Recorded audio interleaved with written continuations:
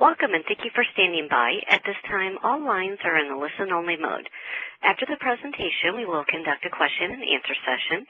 Today's conference is being recorded. If you have any objections, you may disconnect at this time. I would now like to turn the meeting over to your host, Lauren Alder-Reed.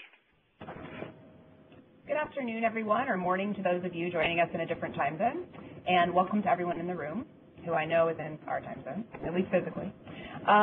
We are happy to welcome you today to eDoor's first official webinar and conference call public outreach event. We hope that this is the first of many, and we would encourage you to come to us with your ideas for topics or issues of interest to you as individuals or as organizations. If you wish to reach us, you can do so by email at p.as.eoir@usdoj.gov, and that is our main office mailbox. You can also reach us by phone at 703-305-0289. So today's session, as the operator noted, will be recorded, and the reason we're recording it is for training purposes. As the operator indicated, if you do not consent to that recording, we ask that you either don't speak or disconnect.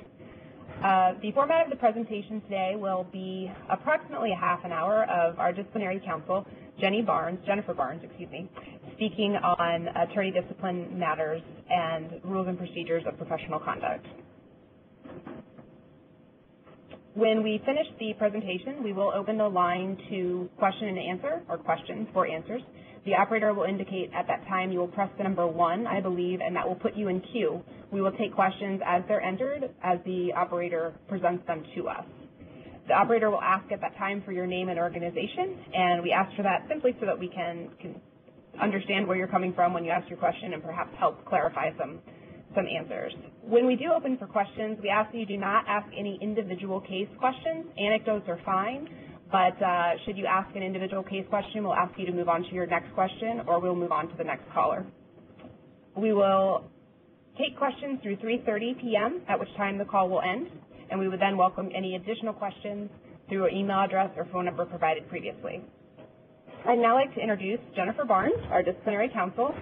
She's been with eDoor for 18 years, received her Bachelor of Arts degree in 1976 from Miami University, a Master of Social Work degree in 1979 from The Ohio State University, and a Juris Doctorate in 1988 from the University of San Diego School of Law.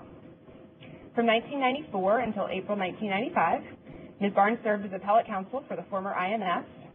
From 1990 until 1994, she worked in the Office of the General Counsel for INS as an assistant general counsel, and then as an associate general counsel. Ms. Barnes joined DOJ through the Attorney General's Honors Program in 1988, serving as an INS trial attorney in San Francisco. She is a member of the California and District of Columbia Bars and a member of the National Organization of Bar Council. Jenny? Thank you, Lauren, and good afternoon or good morning, everyone, and thanks for joining our first webinar. I'm going to talk to you a little bit today about the eDoor rules for professional conduct, and then, of course, we'll get to the questions later, and hopefully I'll be able to answer all of your questions. If you're following along with the PowerPoint, our first slide basically talks about our statutory right and our regulatory right to have the attorney discipline program with the EOIR. We are under the general 1362 right to counsel provision, and then the regulations were amended to specifically address the attorney discipline program as being under the general jurisdiction of the Office of the General Counsel for the Executive Office for Immigration Review. The EOIR rules of professional conduct apply to practitioners, which is a term that we developed to include the following types of representatives. Practitioners are licensed attorneys. They also include accredited representatives with recognized organizations as recognized by the Board of Immigration Appeals. It includes law students and law graduates and reputable individuals, which is an additional category under the regulations. The rules, however, do not apply to government attorneys. Government attorneys are regulated by the Office of Professional Responsibility, either through the Department of Homeland Security or through the Department of Justice. The Attorney Discipline Program originated years ago with the legacy INS, but in May of 1994, an Inspector General's report recommended that the program be transferred from legacy INS to the Executive Office for Immigration Review. So in that vein, we worked on drafting a proposed rule that was published on January 20th of 1998. We consulted with various state bars and came up with a rule that we thought was much improved over the existing rule. We received over 500 public comments to that proposed rule, and the final rule was ultimately published in June of 2000 and went into effect in July of 2000. We lived with the rule for quite a while before we determined how we needed to amend the rule. So we amended the rule in July of 2008 with a proposed rule. This time we only got 4 public comments, so I guess we were headed in the right direction. And the final rule was published in December of 2008 and went into effect on January 20th of 2009. The original grounds for discipline that were in the existing rule in 2000 are here on the screen. You can see these are grounds that have existed for quite a while. Some of these grounds we use more often than others, such as false statements of material or fact. Those can be false statements made either in open court, or it could be in writing in the form of a brief or a motion. Obviously, one of the more common grounds that we use is an attorney who's been subject to a final order or of suspension or disbarment by a state or federal court. Those would be reciprocal cases where we would initiate reciprocal discipline against an attorney who has already been suspended or disbarred by a state bar or by a federal court. The ground involving contumelious or obnoxious conduct is a ground that was already in the rule, and unfortunately, we've had to rely on this ground of discipline more often than you might imagine. Basically, we reserve using this ground of discipline for very egregious cases of professional misconduct. Basically, this would be an attorney who is acting in an unprofessional manner, either in open court towards an immigration judge, but we've also interpreted this ground fairly broadly in that we also use this ground when we learn of behavior on the part of an attorney that involves court staff or court employees, the person sitting at the window at the immigration court or at the Board of Immigration Appeals. So we take a particularly broad view of this, that attorneys should be conducting themselves in a professional manner regardless of who they're coming in contact with at the court, whether it's other litigants, whether it's the judge, or whether it's any court staff or court employees. But we do reserve this for particularly egregious behavior, but we have used it in the past. Attorneys who've been convicted of a serious crime are subject to discipline under these rules. Attorneys who engage in any kind of frivolous conduct, typically that occurs, in a brief or a motion, or applying for certain forms of relief. Attorneys who engage in ineffective assistance of counsel, this is a grounds for discipline as well. The ineffective assistance of counsel is a finding that has to have been made by an immigration judge or the Board of Immigration Appeals in order for us to go forward. So if an immigration judge or the board has made a specific finding, then an attorney has engaged in ineffective assistance of counsel, that would subject them to discipline under these rules. A very common ground that we see all too often are complaints about attorneys who repeatedly fail to appear for scheduled hearings in a timely manner without good cause. Unfortunately, we get complaints like this every week. Attorneys who fail to appear, there's no notice to the court, it's disruptive to the court proceedings, and it actually delays the ability for the alien to have his case heard in front of an immigration judge. So we routinely get complaints, unfortunately, about attorneys who just don't show up for their scheduled hearings, and we're trying to address that on a case-by-case basis. I should also just going back to the reciprocal discipline ground for attorneys who have been subject to a final order of suspension or disbarment by a state or federal court. The rules of professional conduct do have a self-reporting requirement. So any attorney who has been subject to discipline by a state or federal court in the form of a suspension or disbarment is under an obligation to report that misconduct to the disciplinary counsel's office.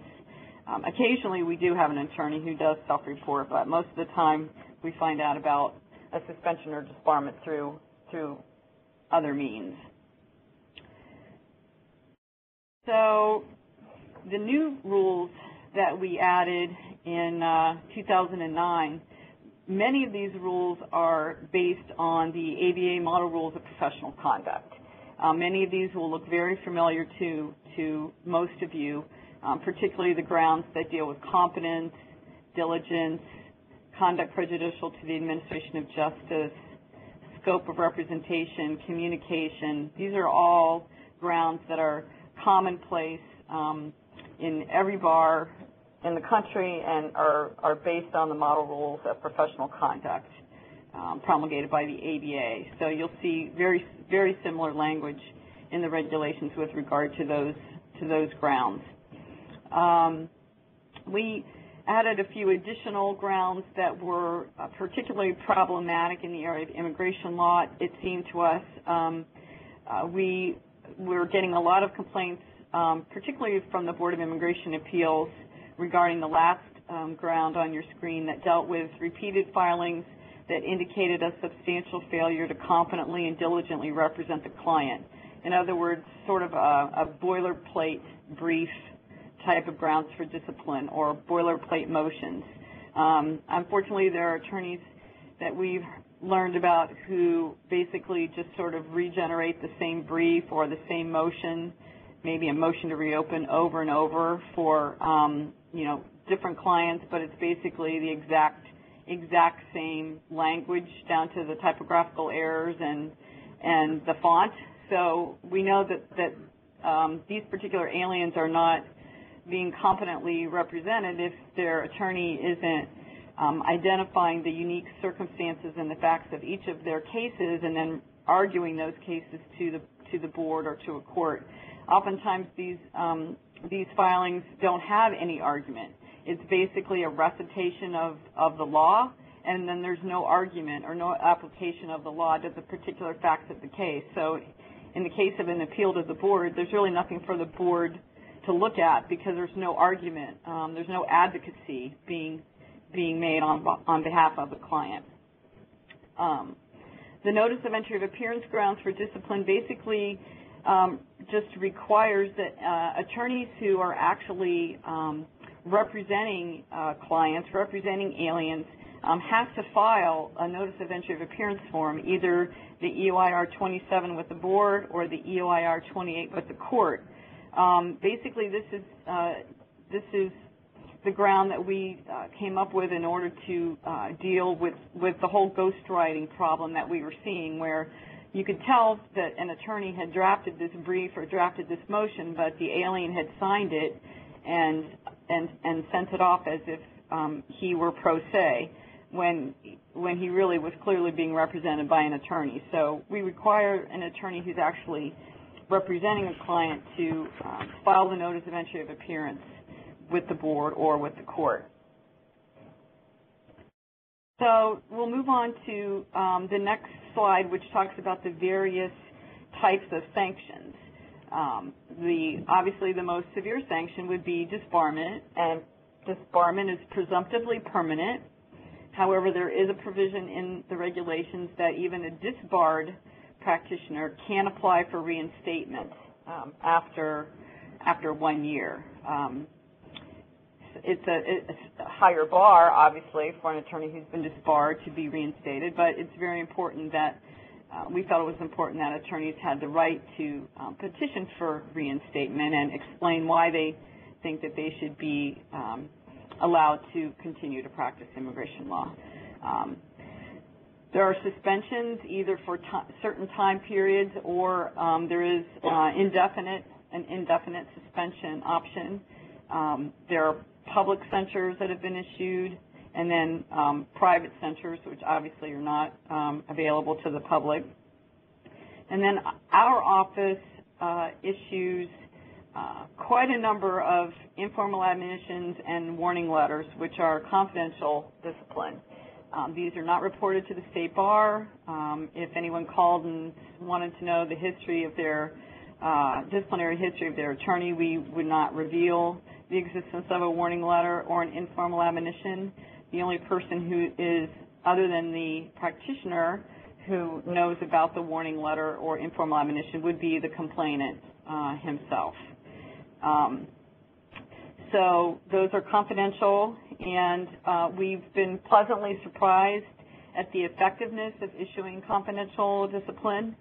Usually when we issue a warning letter or an informal admonition, we don't hear about the attorney again. They understand the error of their ways, and they comport their conduct accordingly.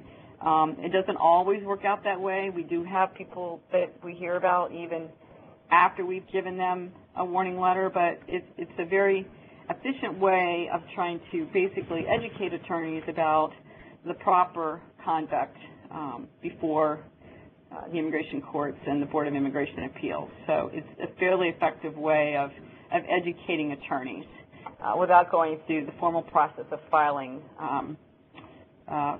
formal charges.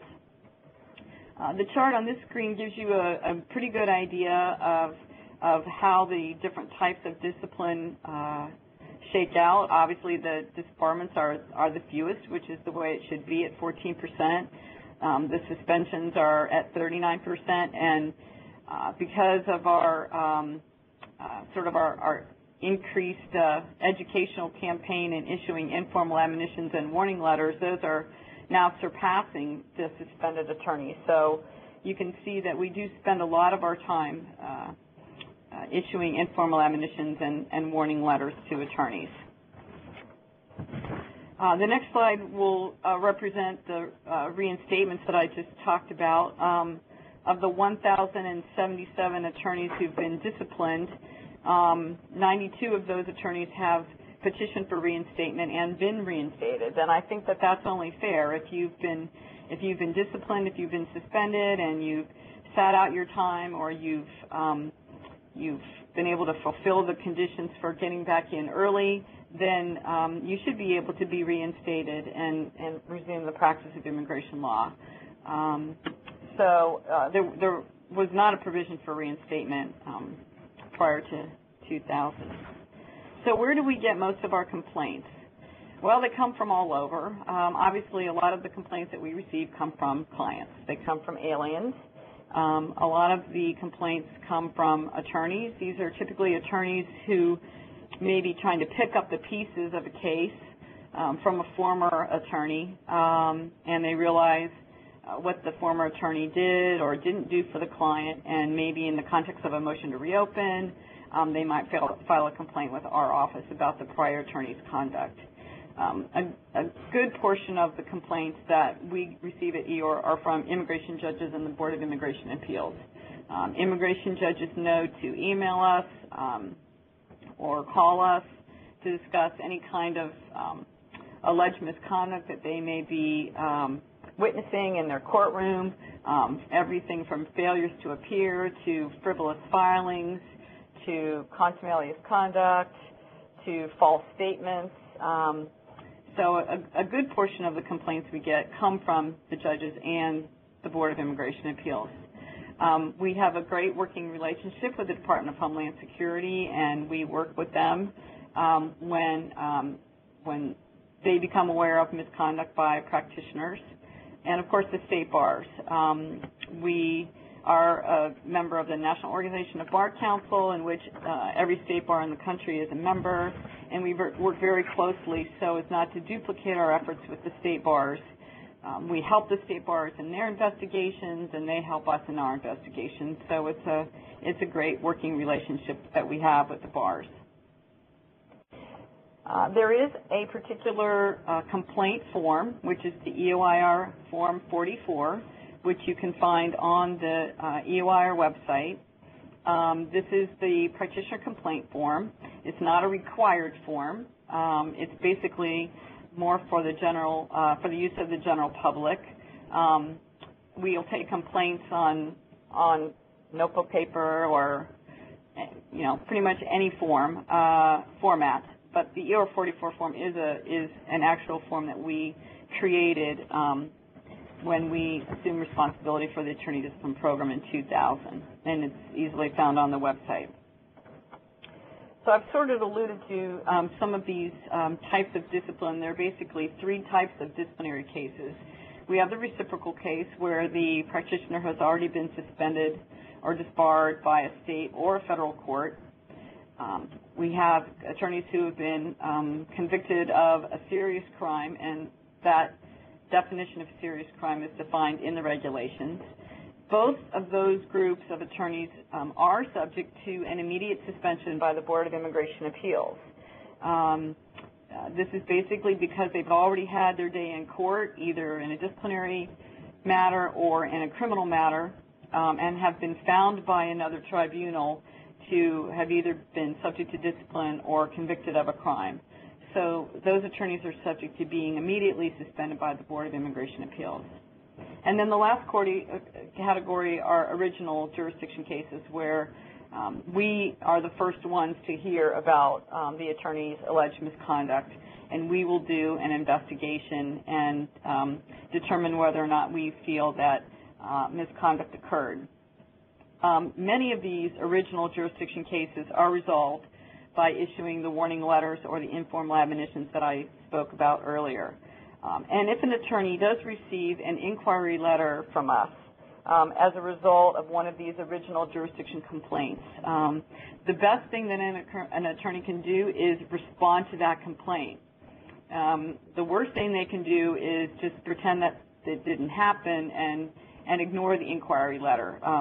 We will write 2 inquiry letters and give attorneys the benefit of the doubt that maybe they didn't get the first one, or they just haven't gotten around to responding. So we do write 2 inquiry letters before we go ahead and decide what to do with the case without the attorney's participation. But the best thing really is to participate, and that goes a long way in our eyes if we can hear the attorney's side of the story and make an accurate determination as to whether any misconduct occurred or whether there were extenuating circumstances.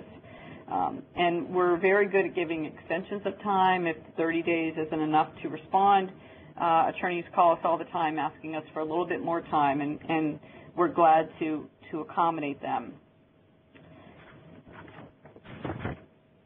So what we do when we first receive a complaint is shown on this slide, where we will conduct our own preliminary inquiry. The very first thing we do is write to the attorney, and we say, we've gotten this complaint about you from a client, from a judge, from the board.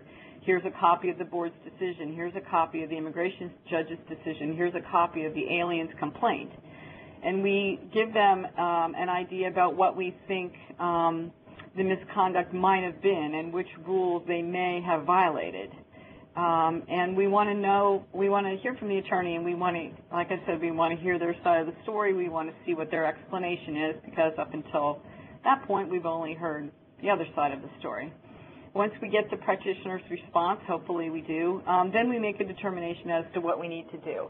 Has there been a violation of the rule, and if so, how do we want to deal with it?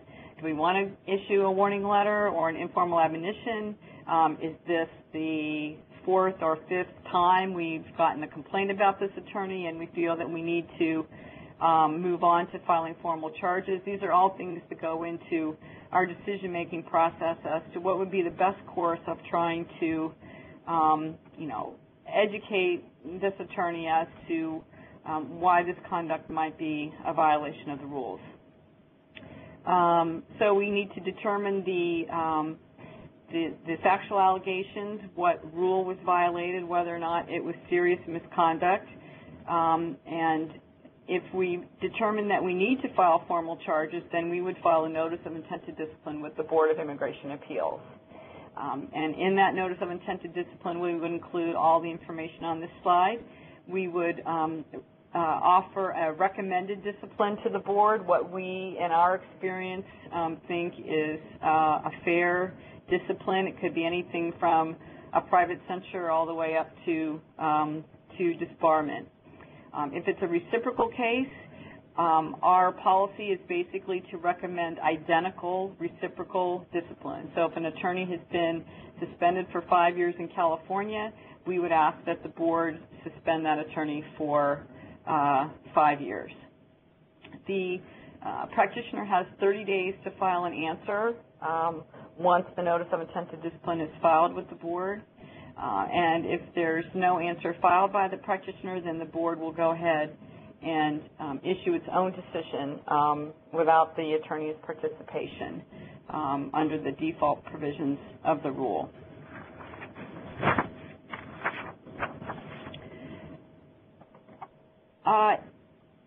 When the attorney files their answer, if they want a hearing, they have to ask for a hearing. It's not automatic, and there are certain standards that the practitioner has to meet in order to have a full evidentiary hearing. And if those standards are met, then the case is transferred from the Board of Immigration Appeals to the Office of the Chief Immigration Judge, at which time an adjudicating official is appointed. And an adjudicating official, in most likelihood, will be an immigration judge. It is an immigration judge who's been specially trained for this collateral duty. It's an immigration judge who's volunteered for this collateral duty. We have about maybe 12 immigration judges scattered all over the country who are our adjudicating officials. And the immigration judge assigned to be the adjudicating official to preside over the case will not be an immigration judge who previously knows the practitioner or who sits in a court where the practitioner typically practices. So it's a very neutral third party who doesn't know the practitioner at all. The time and place of the hearing is scheduled almost all the time.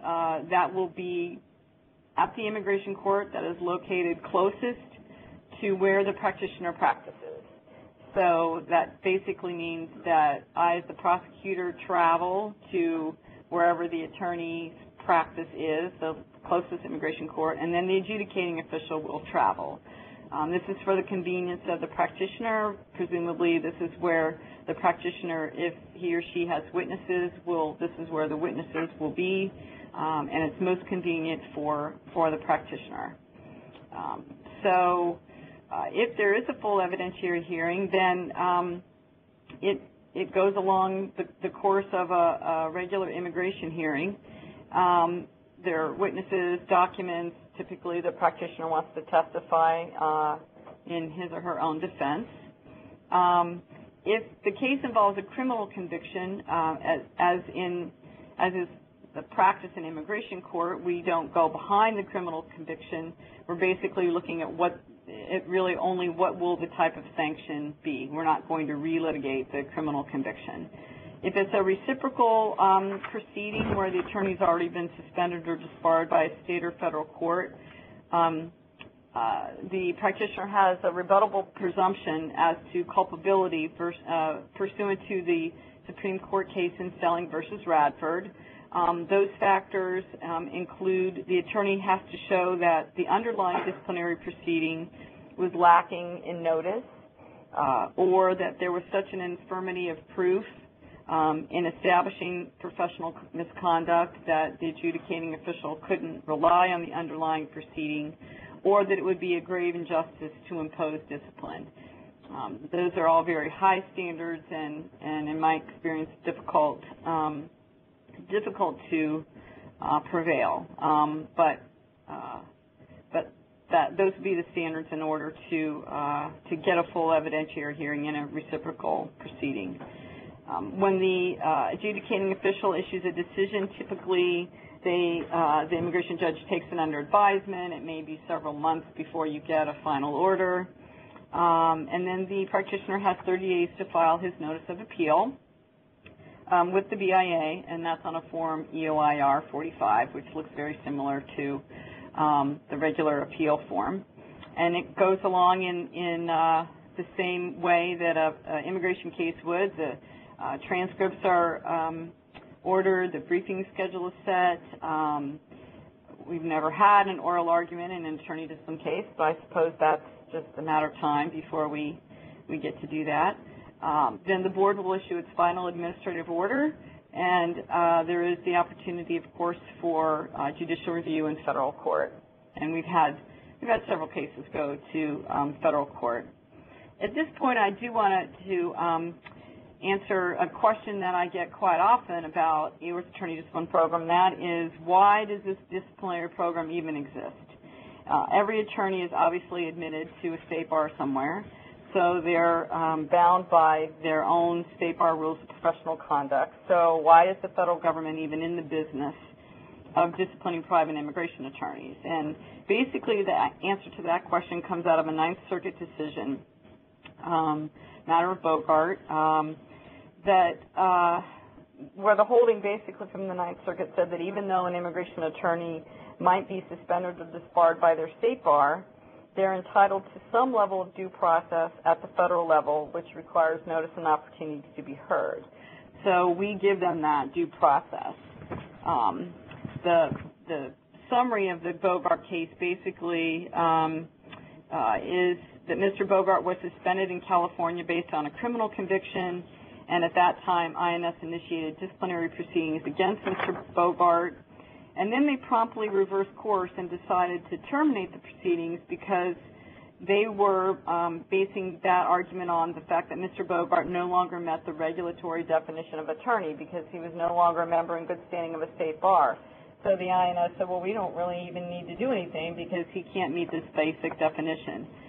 But Mr. Bogart objected, basically saying that he'd never had his day in court. He never had an opportunity to defend himself against his charges. He was just sort of unilaterally suspended. And the Ninth Circuit agreed, and they concluded that Mr. Bogart had a constitutional right to a hearing before the agency, before being denied the right to further practice before the agency, department regulations to the contrary notwithstanding. So Mr. Bogart finally got his day in court. But that's basically the reason why we have this program, is that we can't just rely on a state bar order or a criminal conviction. We have to give the attorney an opportunity to be heard before the agency. These cases here are fairly old precedent decisions. These were before EOIR took over the responsibility for the program in 2000. The other case on this list on your screen, matter of Sparrow, is another interesting case. Mr. Sparrow was convicted for his involvement in sham marriages, and he was suspended in California, Maryland, New York, and Rhode Island. But he continued to participate in the sham marriage business, and he also continued to practice law, and he was submitting what were at the time G28s, which is what DHS still uses, CIS. We now use the ER28, but it's the same form. He continued to submit those saying that he was a member in good standing in California and New York, even though that wasn't true. So the board concluded in that case that an attorney who was filing a G28 had a duty to disclose any disciplinary actions in jurisdictions other than those in which he claims to be in good standing. The board basically said that it relies on attorneys to disclose on the G28 when they're no longer eligible to appear in immigration proceedings or to simply refrain from appearing as long as the ineligibility exists. So I think that's an important rule because we don't have an immigration bar per se. You're not admitted to an immigration bar. You don't take a test or you're not sworn in or any of that. We're basically relying on each individual attorney to be forthright and honest with their status and their state bars, and the G28 requires that attorneys be honest when completing those forms. This next slide is just a sort of a compilation of the post-rule published decisions that the board has issued, and the one here I think that's most important is the very first one. Matter of GATA was the board's first public decision after the new rule. And I think the reason that this is important is for the principle that was upheld from the board through the district court and all the way to the Ninth Circuit. Mr. GATA argued that he'd been disbarred in California, and he argued that the California lacked jurisdiction to suspend him or ultimately disbar him from practice because he only practiced immigration law, notwithstanding the fact that California gave him his law license. He was arguing that California didn't have any jurisdiction to suspend him because he was strictly an immigration lawyer. The board dismissed this argument and found that there was no basis for arguing that he was not under the jurisdiction of the State Bar of California simply because he practiced immigration law. And so the board's reciprocal disciplinary order was valid. He appealed to the circuit court, the district court and the circuit court, and lost in both of those forums. So we relied on the California bar order, and that was upheld. We do have a list of all of the discipline practitioners on the EOIR website at this link here. If you're on the EOIR homepage, you will find the Action Center block on the right side of the screen. You'll find a link for Find Legal Representation. If you click on that link, it will take you to another series of links, and the one you want to click on is the list of attorneys and representatives who are currently ineligible to practice immigration law. And there are actually two lists. There's a list of currently disciplined practitioners, and then there's a list of previously disciplined practitioners. So if anyone is interested in knowing whether their attorney is currently disciplined or has ever been disciplined, both of these lists will give you the information that you're looking for. The dates on these charts are actually hyperlinks to the board's actual order, so you can click on the hyperlink and you can actually see what the board said and what the basis for the discipline actually was. And these lists are constantly being updated whenever orders are issued, and they're also available via Twitter. So in summing up here, the future of the program, we are always trying to educate the public. We speak at AILA conferences. We speak at the National Organization of Bar Council conferences. We're happy to do that under the current restrictions of our budget. We tried to reach out to practitioners.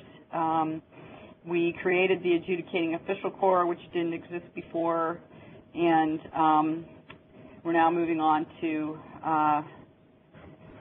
attorney registry as one of our goals. So that pretty much sums up my presentation. I have one program specialist to assist me. I have two attorneys within the Office of the General Counsel who help me on a part-time basis. And I'm happy now to open it up to answer any questions. And operator, we'll wait to open the phone just yet. First, we'll see if anyone in the room, we'll give everybody a shot at one question before we open the phones, and of course we can come back to you during the session as well. Any questions before anybody in the room? Yes, Mr. North. I'm David North. I'm with the Center for Immigration Studies, which is a think tank that deals with immigration policy. I'm also a non-lawyer, I'm sure that will be helpful for me. I'm curious as to the percentage of original activities, investigations, whatever, as opposed to the total range of disciplinary action. from reading press releases of this agency is that virtually all of them are secondhand, that somebody else has already made the decision rather than the EOR, and I'm curious whether my perception is correct. So, Mr. Rose, are you asking whether what percentage of the disciplinary actions are EOR originated? Yeah. Okay. Well, let me answer that in two parts. Of the cases where formal charges are filed, where a notice of intent to discipline is filed, the vast majority of those are certainly reciprocal discipline cases and attorneys who have been convicted of a crime. We have initiated several cases of original jurisdiction cases that we have filed formal charges on, but those are in the minority. But we will do it when we need to. We try to address the misconduct through confidential discipline, but if push comes to shove and the only way to get an attorney's attention is to actually go through and file formal charges, we will do that. But with our limited resources, we have to pick and choose the cases that we prosecute because there's only one of me and two part-time lawyers, so I have to use my resources wisely. And usually, when you're filing a notice of intent to discipline in an original jurisdiction case, you're looking at several years of litigation. Who decides if you bring a case? Who do you take it to? The BIA? Well, we decide in our office which cases to prosecute, but the Board of Immigration Appeals is the arbiter. They're the tribunal that we take the case in front of, or an adjudicating official if we get to that point. Thank you. Mm-hmm. Anyone else in the room? Yeah, I have a question, kind of two-part. I was wondering what percentage of the cases that the OIR takes on as original jurisdiction, what percentage of those result in a confidential discipline? And also, how do you measure the effectiveness of confidential discipline? You said cases don't come back to you, the lawyers don't come back to you, but is that just kind of making an assumption that you don't hear from these folks again that the problem is resolved? For those of you on the phone, the question is what percentage of the cases EOR takes on are subject to confidential discipline, and how does EOR gauge the effectiveness of the confidential discipline? I guess it's very anecdotal, but I guess in our line of work, no news is good news. I mean, if we don't hear complaints back from judges or the board or clients about this particular attorney, one can only assume that if they were engaging in misconduct, somebody would tell us. I mean, there's no way to really know that. Maybe they've gone to the state bar instead, and maybe or they've dealt with their issues through a malpractice lawsuit or any other one of a number of ways to try to resolve an issue with your lawyer. But I guess the positive way of looking at it is if we don't continue to get complaints about a lawyer, then we're hopeful that means that they've gotten the message and learned, from their mistake. But it's just really, I guess, the glass half full approach. As far as the percentage of cases that result in warning letters, is that what your question was? Where the OIR takes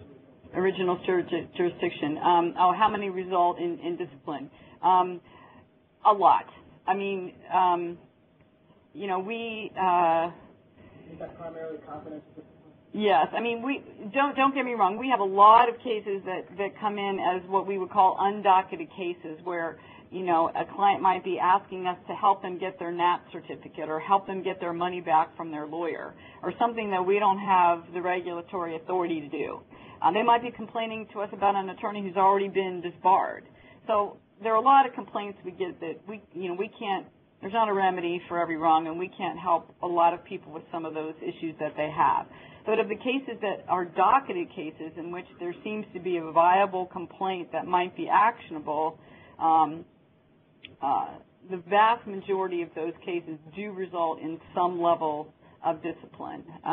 Otherwise, we wouldn't docket the case and go forward. If we thought there was nothing there, we wouldn't docket the case. But if we docket it, it's because we think that there's something there, and typically we do find misconduct. And I don't want to belabor the point, but is that typically when it's original jurisdiction type of discipline? How does that break down percentage-wise? confidential discipline? Is it suspension, disbarment?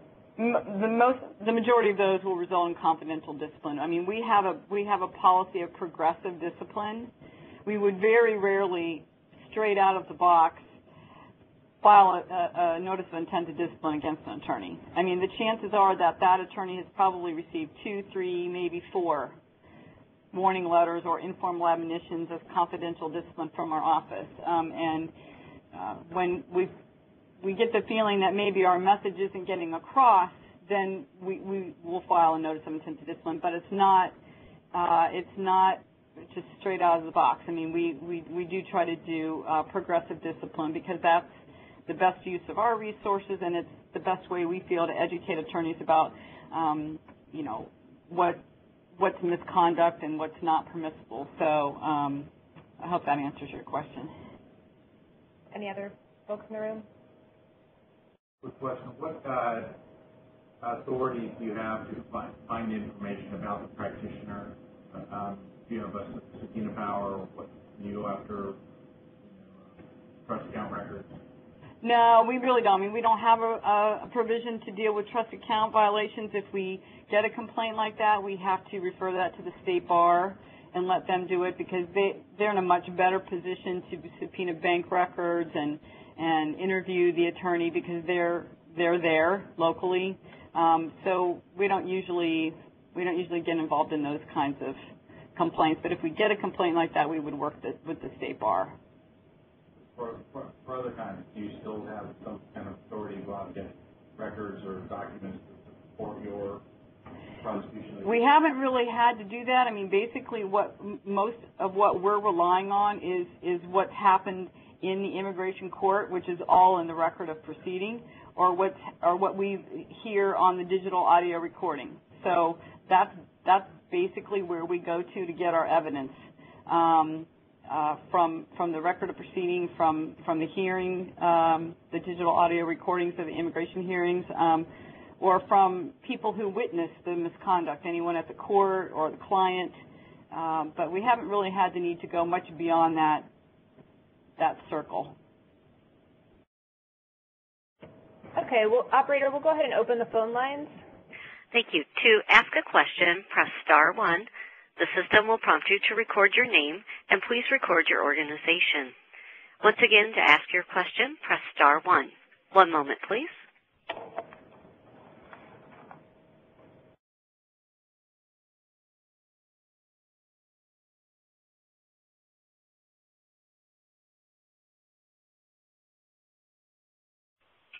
Richard Breitman, your line is open. Yes, a couple of things. First of all, the email or the website that you provided for the list of attorneys is not the one to go to. The one to go to is www.justice.gov/EOIR/discipline.htm. I was wondering if you have, by your experience, any knowledge as to whether or not those immigration judges, and most of them I assume are licensed attorneys, are at all subject to discipline before the state bars based upon their work in immigration court? Well, every immigration judge is a licensed attorney. That's a requirement of the job, so every immigration judge is subject to their own state bar rules. The Office of Professional Responsibility regulates all Department of Justice attorneys, which would include immigration judges. And a second question, if I might, what percentage of cases have you found no violation? Of the cases that we docket where we believe that there's prima facie evidence of a disciplinary violation, I would say that probably 90% of those cases result in some sort of confidential discipline. Thank you. You're welcome. To ask a question, press star 1. Nelson Castillo, immigration attorney, your line is open. Thank you for holding this seminar. I have a number of questions. I was reading the original email that came through that this was going to be a discussion about professional conduct rules for immigration attorneys and representatives. I understand that, if I heard correctly, that it's been mostly a discussion about the attorney side. So I have some questions. I have two questions. I have a number of questions, but the first question was about the presentation. And I wanted to get further clarification about how you go about determining a fee to be exorbitant. I know that you put that on the slide. And then as a number of other questions, I'd like to hear more about the accredited representative program, because I am in Los Angeles, and there are a good number of accredited representatives here, and those that pass themselves out to be accredited representatives. And I would be very interested in hearing how you go about monitoring the accredited representatives, because I have some serious issues with a number of them here in Los Angeles who are not listed on the roster of accredited representatives and have been for quite some time now, in my opinion, practicing law unlawfully. Okay, and I would like to hear about that. Thank you. Mr. Castillo, this is Lauren. I'm going to stop you just for a second. The presentation is not about the recognition and accreditation program today. We hope to have an event in the future that will focus on the RNA program, and we'd be happy to entertain your question during that presentation or offline at the email address or phone number that I provided at the beginning. But I'm sure that Ms. Barnes would be more than happy to answer your question regarding the excessive fee. Right. The reason why I asked that question, and again, I'm going by the email that you wrote to all of us, and that I got the instructions to log in, and it talks about both attorneys and representatives. I wouldn't be wasting your time in asking the question. Yes, sir, I understand your question, and I appreciate that you've taken the time to join us today. However, like I said, the presentation is not about the recognition and accreditation program today. So if you have questions about that, I'd be happy to take them by email or phone offline. Sure. Okay, so then as a follow-up to just the attorney side, could you further go into the statistics? Could you further describe if you do keep the statistics about the total attorney complaints that have been filed, the number of complaints currently pending, and I think that a question was, I think, already asked about how, when all those total complaints are filed, what percentage of those result in discipline. If I heard you correctly, you said 90%. Well, we have two categories of cases. We have undocketed cases and docketed cases. Undocketed cases are ones where at first blush it doesn't appear as if our regulations would cover the misconduct that's being reported. Certainly when we get more information, an undocketed case may become a docketed case, but generally speaking, undocketed cases don't result in any kind of discipline. Docketed cases are ones where there does seem to be prima facie evidence that one or more of the rules have been violated. And of those, as I said, I would venture to say that probably close to 90% of those docketed cases result in some sort of discipline. I can't tell you the exact number of complaints that we have had filed over the course of the last 13 years, nor can I tell you the exact number of cases that we have pending, but I can tell you that as a general rule, we probably receive, on an average, approximately 400 complaints a year. And now, again, I can't tell you exactly how many of those are undocketed versus docketed because I don't have the ability to run that kind of a report. But of the docketed cases, a very high percentage of those do result in some sort of discipline, typically just confidential discipline in the form of a warning letter. And the other, I would, if I may, as a follow-up, I would highly recommend the statistics be kept as much as possible. I have a great interest in making sure that our profession is as ethical as possible and it doesn't take advantage of anybody, that we should know, we should be able to know, not only the public, but also we, who the bad apples are out there. And it's good to monitor, and we of course want to, and I would love for you to have more resources.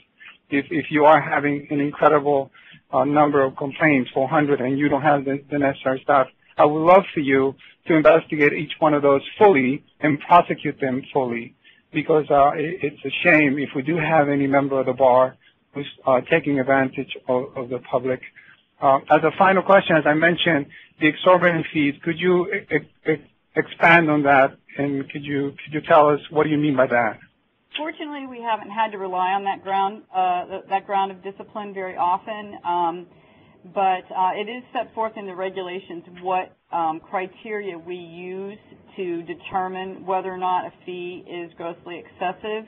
To date, we've really only applied that grounds of discipline when a client has paid a large sum of money to an attorney and has gotten virtually nothing in return. I think that's clear that if you pay someone $5,000 and they do nothing for you, that would be, by definition, a clearly excessive fee or a grossly excessive fee. We haven't had to apply a lot of the criteria in a more sophisticated way because we just don't run into that type of complaint all that often. This is Lauren again. I want to thank you. Thank you again for your answers, Ms. Barnes, and for holding this program. Thank you again. You're welcome.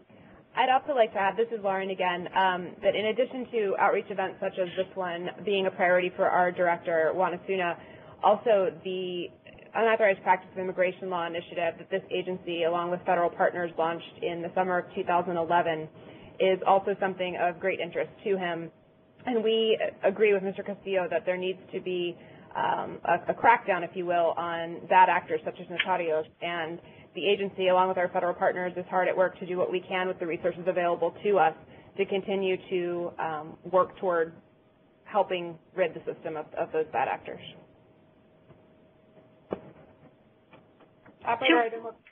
Thank you. To ask a question, press star 1. Susan Bortman, your line is open. Hi, Ms. Barnes. My name is Susan Brotman. I want to know if your docketed cases are confidential or public.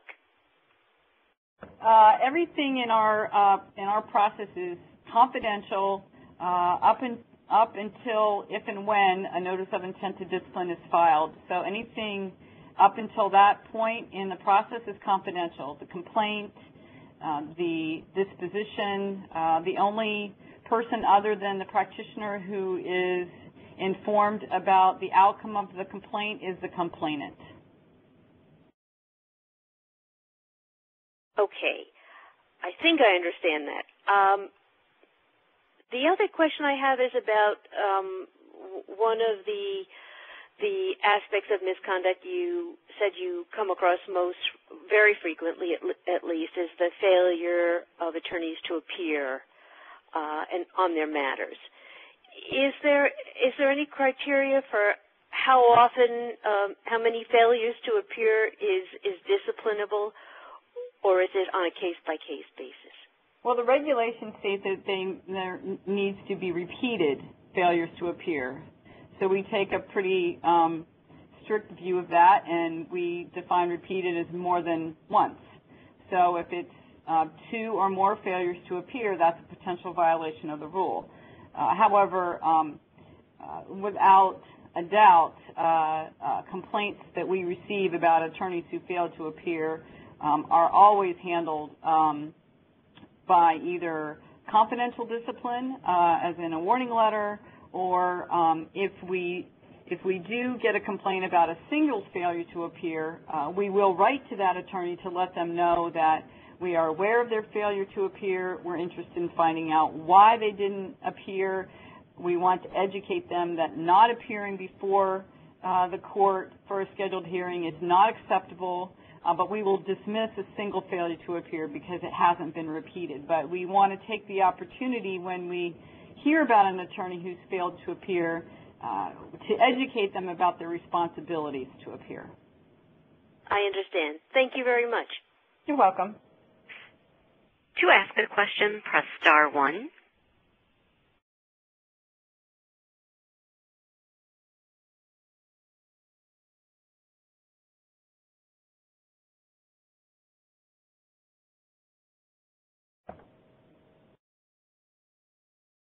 And at this time, I have no questions in queue. If there's anyone on the phone who wishes to ask a question, we encourage you to do so now. We'll wait approximately 30 more seconds for you to press *1 as the operator indicated. And if there are no more questions, we will turn back to the room to see if there's anything further before ending the call.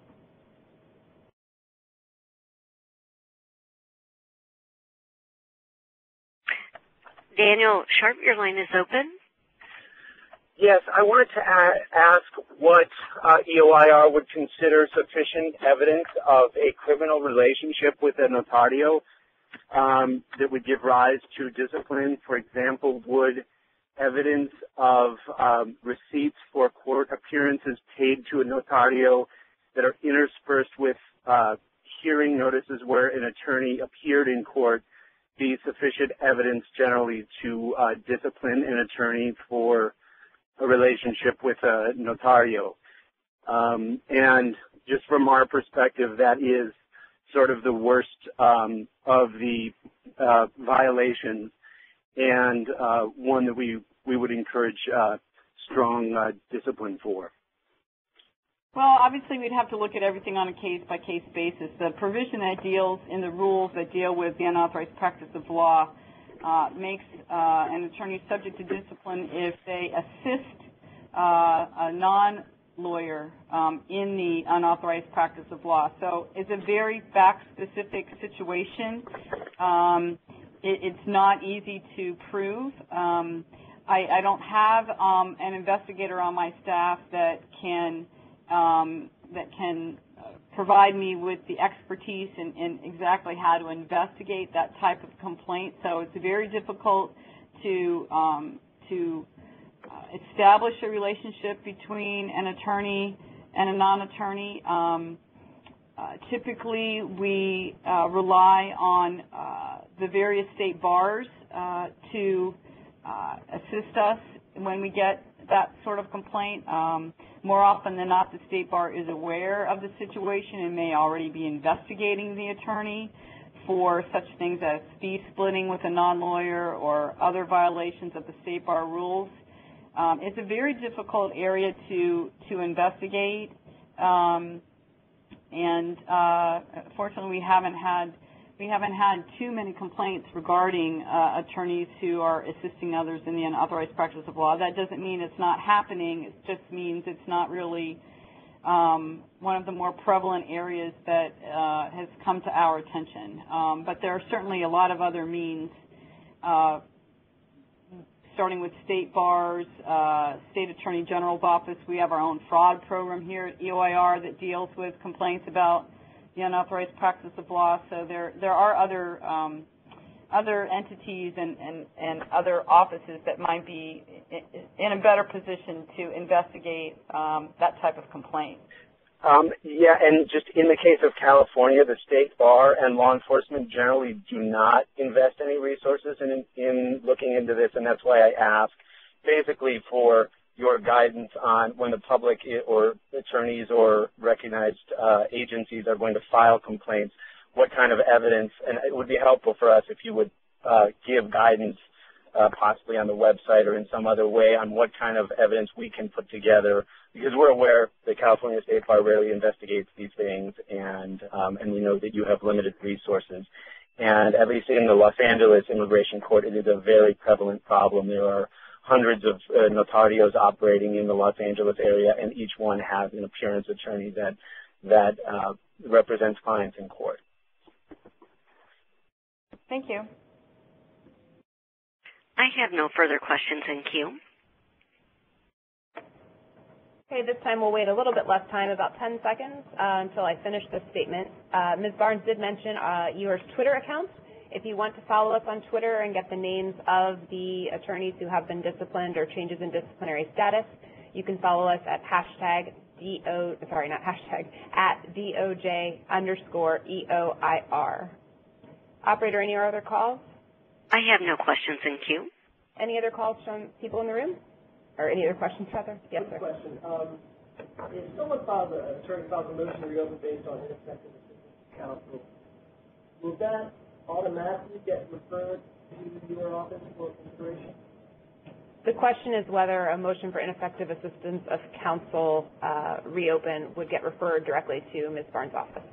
I'd like to think that it would, because every week I get complaints that are referred and forwarded to me from the Board of Immigration Appeals, and I do believe that the staff attorneys at the Board of Immigration Appeals are aware of their ability to refer a case to my office for review, and I do get a number of cases forwarded to me from the board where there has been an allegation of ineffective assistance of counsel and the board has made a finding of such. So if one wanted to do that, one, I guess, could, for example, just duplicate filing with a Form 44. Well, basically, that's sort of an intra-agency procedure. So the board has its own procedure for referring cases to my office, and you would have, you know. From an attorney's perspective, I thought you mentioned earlier there was a DOIR Form 44. That's basically the form that's used for the general public. But if an immigration judge or the Board of Immigration Appeals files a complaint with my office, it typically is not on Form 44. I mean, it can be, but it's more of an internal process. Are you wondering whether an individual attorney, when filing a motion to reopen, could also file a 44 so that, in other words, to make sure that his case is heard in your office and not depend on our internal process? Oh yes, of course. I mean, I might get the referral from the board, and then I might get the complaint from the second attorney, I guess you might say, who's helping the alien with the motion to reopen. So I might get it twice, and that's okay too. What, in very broad terms, what do you find is the biggest or the most common problem that comes your way? The question is, what is the largest or problem or most common problem that comes her way? Well, that's a really good question. With regard to original jurisdiction cases, the complaints that we see the most are regarding competence and diligence issues and repeated failures to appear. I think those are the primary areas. We do get, considerable amount of cases that involve misrepresentations to the court, false statements to the court. We get a fair amount of complaints about frivolous filings with the court and the board. But a lot of our cases are competence and diligence issues. We have a fair number of complaints that deal with conduct prejudicial to the administration of justice. So I would say that those are probably the front runners.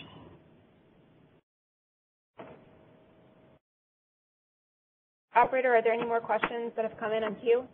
I have no questions in queue. Okay. Well, I think we will end today's presentation and question and answer session. Again, we thank all of you who joined us on the phone or by web.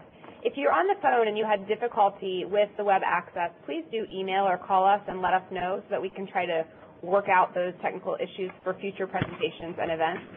Thank you also to those of you in the room who joined us today, and we look forward to working with all of you in the future. This concludes today's conference. Thank you for participating. You may disconnect at this time.